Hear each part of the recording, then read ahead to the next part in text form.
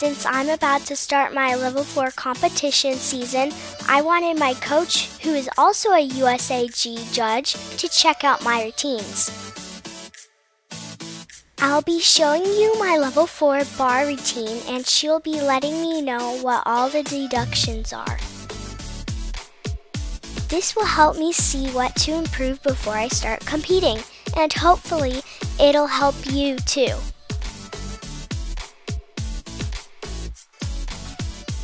Now I'll tell you what all the deductions are.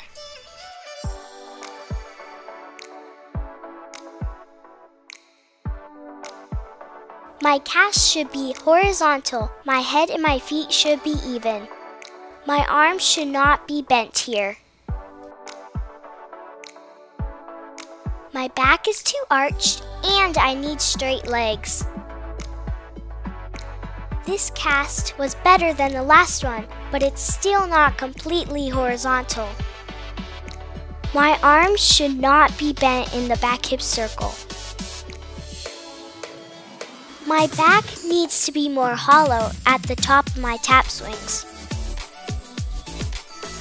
Again, my back should be more hollow here.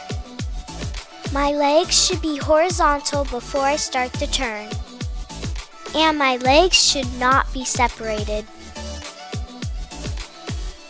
Thanks for watching!